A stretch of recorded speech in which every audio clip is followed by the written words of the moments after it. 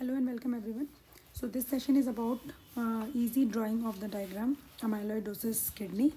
Amyloidosis is a very important topic for the exams as well as for the practicals and even the MCQs. So this topic you need to learn by heart, and very often when the question comes in the exam, you should supplement it with a appropriate well-labeled diagram.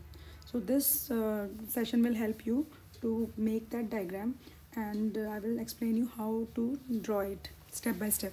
So first, when we talk about amyloidosis, we should know the microscopic appearance of amyloid protein. This protein is a extracellular fibrillary protein which gets deposited in between the cells, and in the H&E staining it will appear amorphous, means it does not have any form, then pink in color or eosinophilic, glassy or hyaline, smooth in appearance. So appearance is smooth, there is no granularity, it's just smooth in appearance, and it is amorphous and it is pink in color, it takes the color of the eosin stain.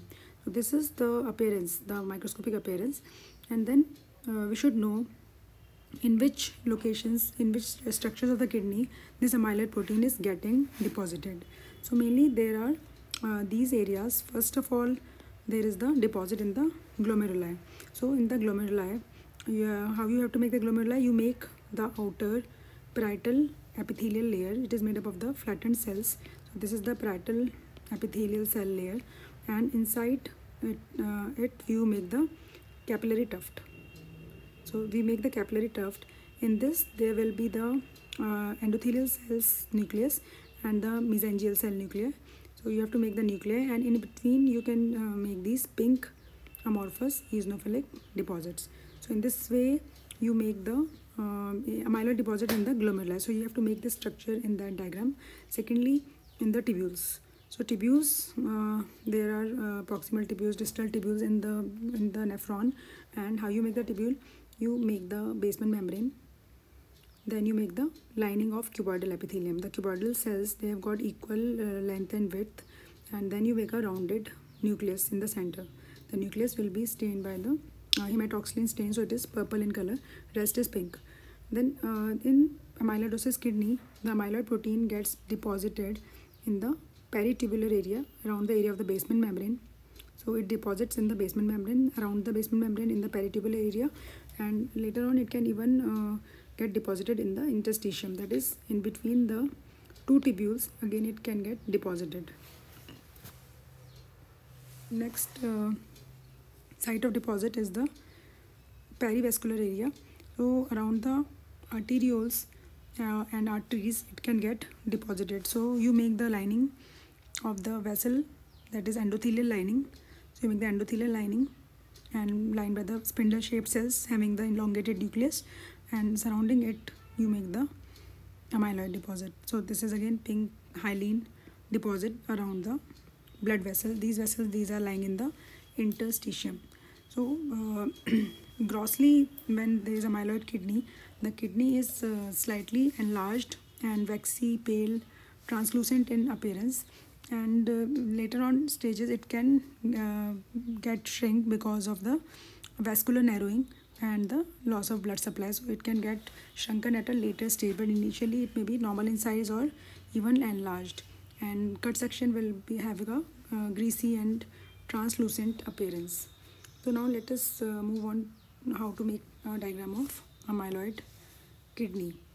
So as I have explained you all these structures, you have to draw these structures in the microscopic diagram. So you draw glomeruli by the lining by the parietal epithelium, then you make the nuclei.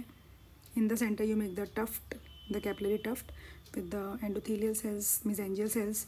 You make the amyloid deposits with the eosin pencil. Then you make the tubules and vessels surrounding it. The tubules will be lined by the cuboidal epithelium,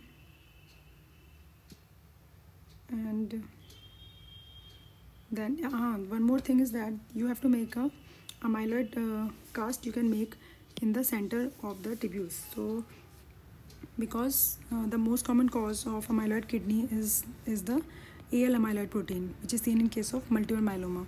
So in the center, these light chain proteins, they form the amyloid protein in the cavity of the tubules, in the lumen of the tubules. So they are seen as amyloid cast. So in the center of the tubules you can also make these amyloid cast in few of them.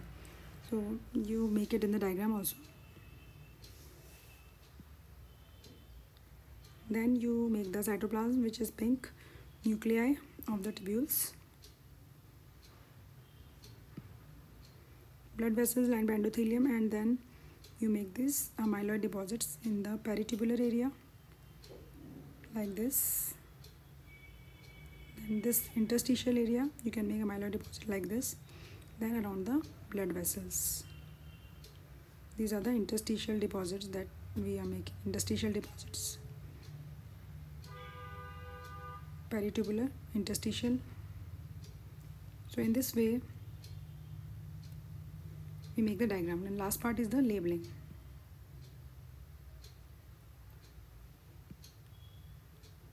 So you label the amyloid deposits in the glomeruli, then perivascular amyloid deposits, peritubular, then amyloid cast which is present in the lumen, then interstitial deposits of amyloid protein. So all of this which you understood in the diagram you have to label at the last. So parietal epithelial cell layer and tubules also you can label that these are the tubules. So this is how the final diagram will look like, and this is the label diagram. You can also label the tubules at the end. So you just make the glomeruli, tubules, vessels, and then amyloid deposits. So for further studying you can refer to my lecture on amyloidosis.